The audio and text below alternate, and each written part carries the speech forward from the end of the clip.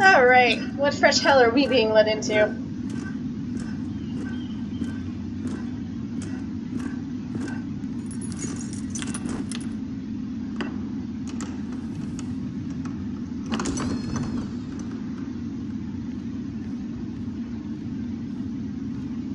Grace.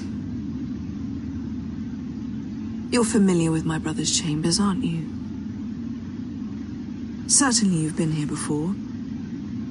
You looked rather confused when you came in, as if you didn't know where you were. I don't know what you mean, Your Grace. I'm told you know these chambers as well as anyone. You're quite the curiosity, aren't you? You made it clear your loyalty was with Lady Marjorie, yet now you hardly serve her at all. Have I displeased you, Your Grace? I've heard things. By existing. I understand you've been quite busy. Tell me, do you consider yourself an honest, loyal handmaiden? One can never tell with you northern girls. Assuming an honest person exists in King's Landing. I try to be, Your Grace. I see. I've done my best to keep an open mind about people like you. No, I don't think you have. Yet, Lucan tells me you invited yourself to Tommen's coronation party. How exactly did that happen? It can't have been easy.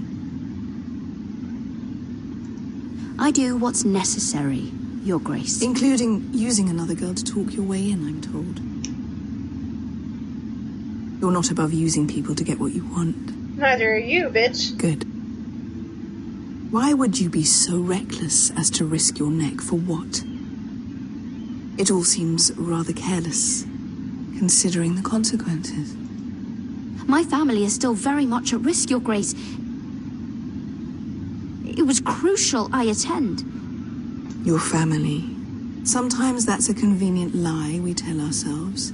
And sometimes it's not. When I suspect your issue with Lord Andros played a part in it. You've been such a busy little handmaiden. I assume Lady Marjorie knew nothing of this. No, Your Grace. This wasn't the first time you've hidden the truth from her. You've no qualms about lying to her, have you? Tell me the truth. Your secret is safe with me. Only when I must, Your Grace. I think we both know it's more often than that. Impressed. Perhaps I mistook your northern stubbornness for ignorance, but now I see there's more to you. You're a cunning girl, and perhaps you can help me. Your Grace? You're quite friendly with my brother Tyrion. I need you to speak with him before the trial begins. I want to know who he intends to call as a witness on his behalf. Consider it a favor to the crown, for which we will all be grateful. I guess I could, Your Grace. It won't be easy. Tyrion is devious. You'll have to hide your intentions, otherwise he'll tell you nothing. You may prove to be a useful little bird to me, assuming you do as you're told. In return, I'll take care of your problem with Lord Andros. Thank you, Your Grace.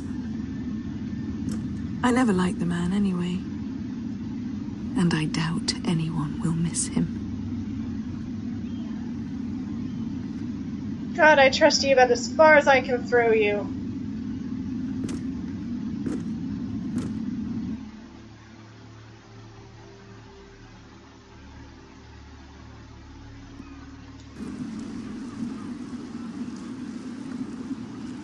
You think we hired this boat for nothing? Scene change. Not a